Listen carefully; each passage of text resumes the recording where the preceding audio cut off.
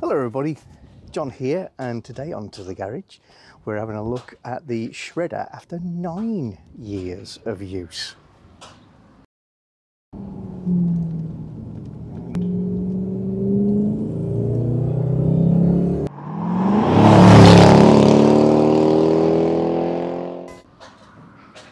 It's a very cold Lincolnshire day, beautiful sky though. Seagulls are going mad, so plenty of background noise. Been doing some pruning, if you can call it pruning when it's that big, of some of the trees just before they start to come into any leaf, to make things easier for myself. And I got a lot of fir tree style stuff as well, knocking around. So, time to bring the shredder out of hibernation, tucked away in its corner there. So give me a minute, I'll get it out.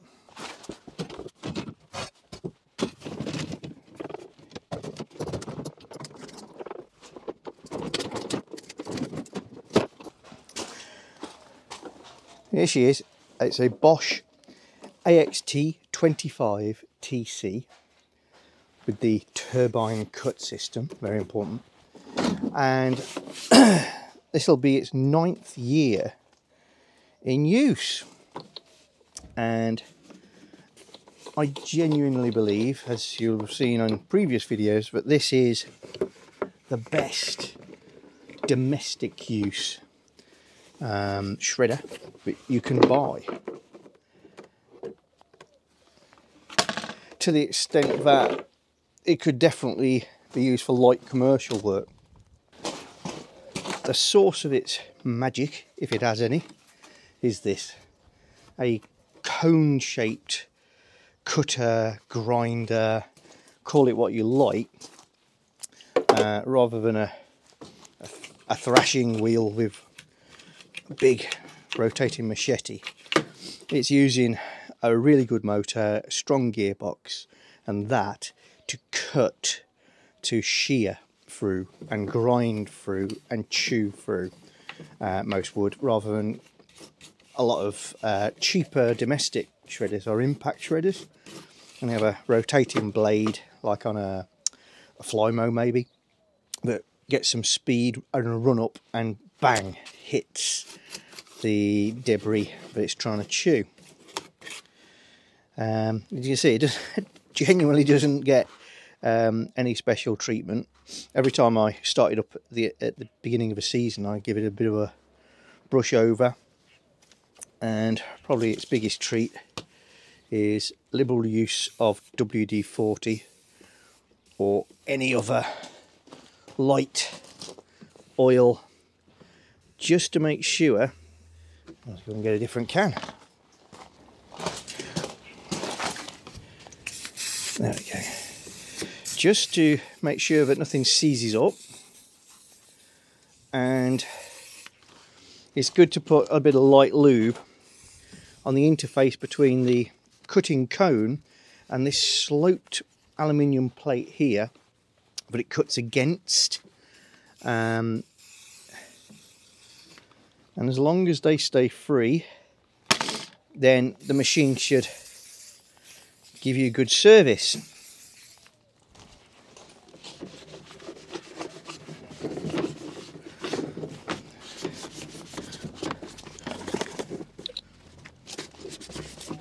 I'm not going to go mad on making it look pretty, because as soon as I've finished, I'll be using it. So, no false drama going on here. This is genuinely me getting ready to use this for the first time of the season. And assuming she's going to start up, let's get rid of some of the cobwebs. Oops. This loader feeder hopper is not an active item. It just prevents you from getting your hands anywhere near the cutting cone and gives you something to guide longer items into the blade.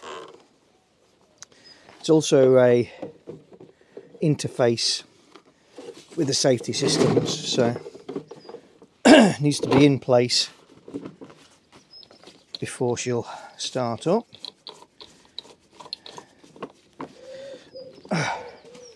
Just check the hopper in case anything's climbed in. Oop, no, we've got a few spiders again.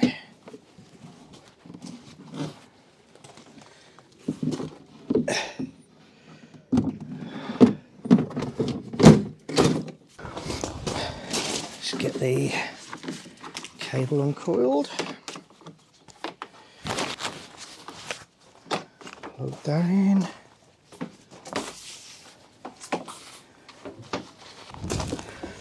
And then we'll see if she goes. There's a green flashing light. And a green solid light. That's great. Green button starts or goes forward. The red button stops it. And the yellow button is backwards. But if you're going forwards, then the yellow button just stops it. And then in the next push, it goes the other way. So the controls are very straightforward. Now, one of the things you have to do with these to keep them in good nick is use this knob on the side. And what it does is it moves this aluminium plate, which touches the blades, into closer contact with the blades. And the blades are very hard, and they will cut the aluminium and make a really good surface. So you've got intimate contact between blade and aluminium, and that's where some of your shearing action is going to come from. So this in effect is like sharpening the blade, and all I do is push it in, give it a turn, one click, and let it run, and you are looking to generate a little bit of swarf in the bottom tray. So let's try that.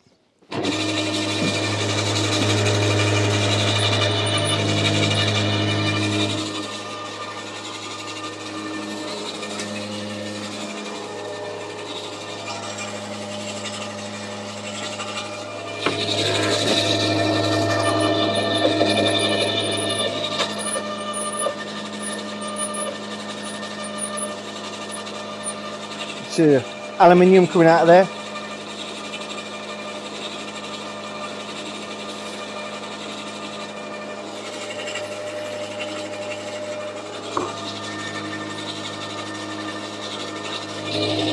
One more.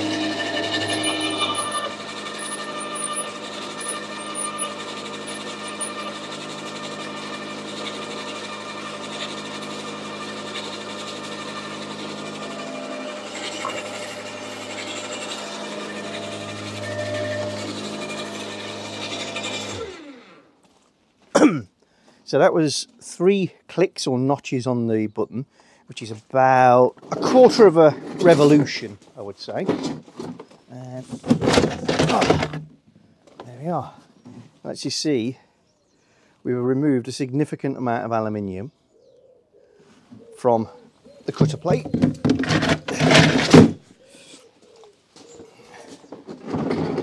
Let's have another little peep under here.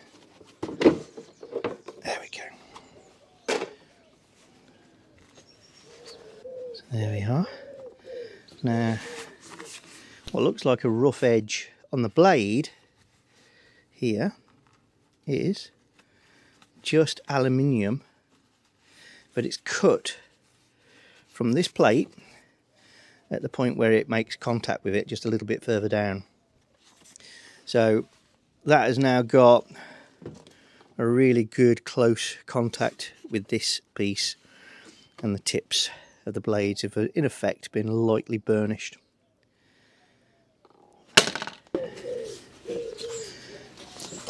You can see this is what stops the hopper from coming off. When you turn the red handle, that comes back towards us and locks it in place.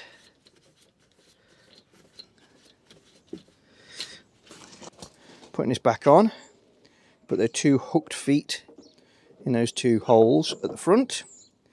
Then I've got to lift that black flap, like so, bring that down, and then just tighten this red thing that brings that hook into place. That won't come off.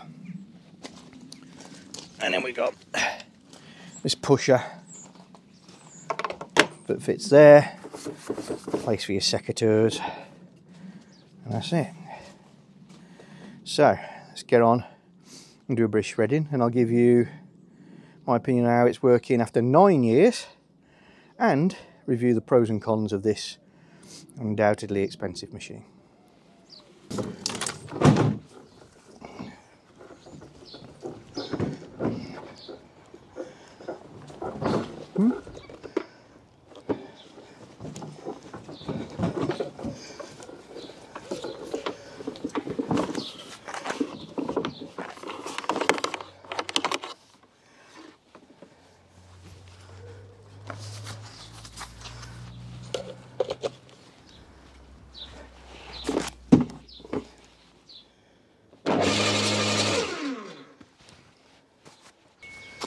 Here's the branches. I'm going to start off by feeding it, just to give you a bit of scale. In my hand, they're about a little over an inch, inch and a quarter diameter,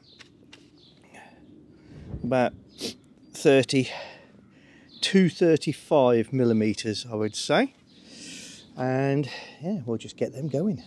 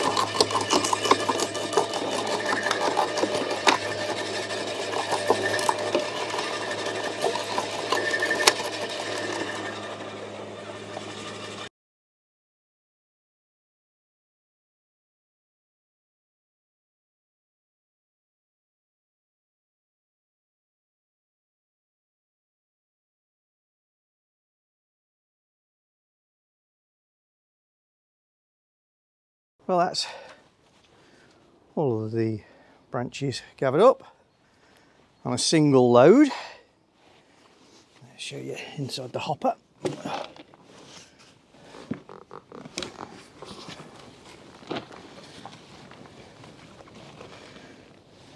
That's the sort of chippings it produces.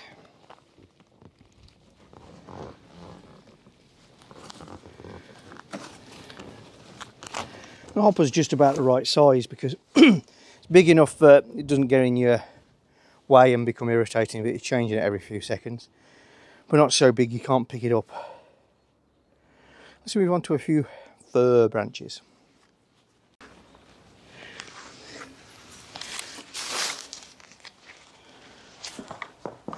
Okay, so this is a much tougher challenge.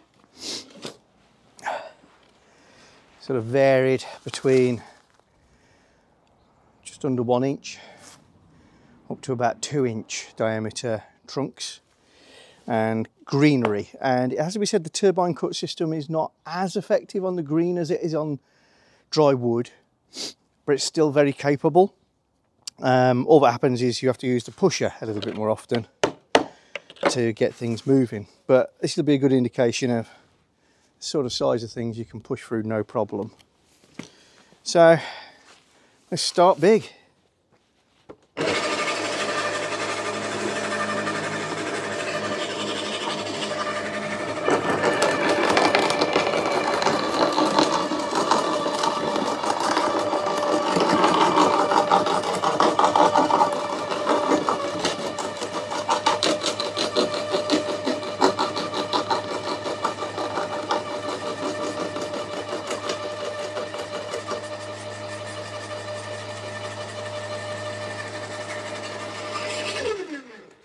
I think that on its own is enough for me to say this is the best DIY shredder money can buy.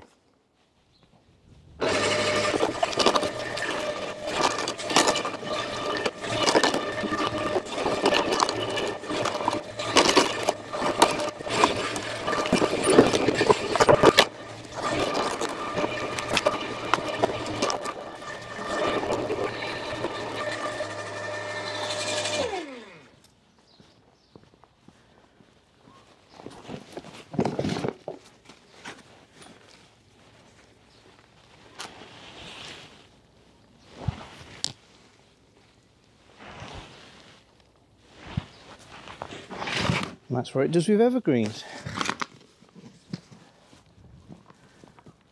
So there we have it. 9 years on, still giving excellent service.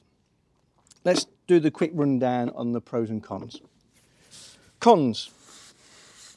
I think the biggest con for me as a user is the wheels are too narrow. That way, the axle's too narrow. And when you drag it along leaning back, it wobbles around like crazy, so it's always about to tip over. And that's partly because it's narrow at the base, but it's also because it's got this rather heavy motor and gearbox up here. It's sort of an inevitability of the design. So it's portable, but it's not as convenient as you might imagine.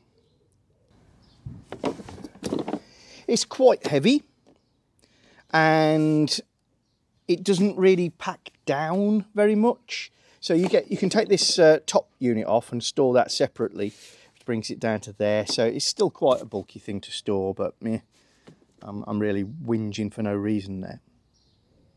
I would like the flex that came with it to be a little longer. There may be some sort of legislation that says devices of a certain nature can only have a flex that is a particular length. But yeah, it's where I am, where I'm using it, it means that there's always a need for an extension lead rather than sometimes. And yeah, the elephant in the room is this is not the cheapest machine when you compare it to other options on the market in the DIY home user market. It's cheap for a commercial machine, but it's probably not quite powerful enough or big enough capacity here or here for real heavy commercial use. So it sits in that middle ground of rather an expensive item for the home user. But I've had it 9 years. My neighbours had 4 various shredders in the same period. Most of them impact shredders, and they've all fallen to pieces or broken down, or he's just lost faith with them. This I wouldn't dream of changing, so actually it turned out good value for money. What's the pros? The pros are that this is genuinely capable of grinding up pretty thick wood. It chips it down nice and fine. The jams on dry wood are so few I can't really remember. I did do an experiment once trying to put a 4-inch piece of wood and a little bit of a mod up here, and it did stall the motor. But then I wound it backwards, went forwards, and it still ate it. So on dry wood, it is absolutely fantastic. On greenery, as you've seen, occasionally you have to pull stuff back and get it going again just because it's softer and I think cramming into this small mouth is what jams it. It certainly doesn't jam the blade. I don't have to send it anywhere for service or maintenance. It's pretty maintenance free, other than what I showed you at the beginning of this video. It doesn't fill me with fear to use. It feels like a very safe machine where I'm well protected from everything. I'm not searching around for something to ram into this because I've got that. And you know, this is not damaged, partly because it doesn't get used that often, and it's just well designed so that it can't get anywhere where it's going to get ruined. The Bosch brand for me is a bonus because I like Bosch stuff. I've had a good experience with most of it. And yeah, just the number one is endurance. This has done what I asked year after year after year. So I really don't have anything else to add other than I genuinely believe this is the best shredder for domestic use money can buy. Hope you found that useful, guys. I'll give you another report in another 2 years, I hope. And I imagine it'll be quite similar. I don't see this thing giving up, despite being stored in a cold, damp, drafty British shed all year round and only dragged out when I need it. If you've enjoyed this, please subscribe to the channel. It helps the channel to grow and get noticed on YouTube. And as the weather starts to change, I'll show you a few of my other garden toys that I love and use. I enjoy researching and finding the best product, and in many cases I feel I found it. See ya! If you're enjoying our channel, then don't forget to subscribe and click the little bell icon so you get notifications of new videos. And please give us a thumbs up or thumbs down, and you can share the videos. And below the video is always the area where you can comment and get involved with the chat.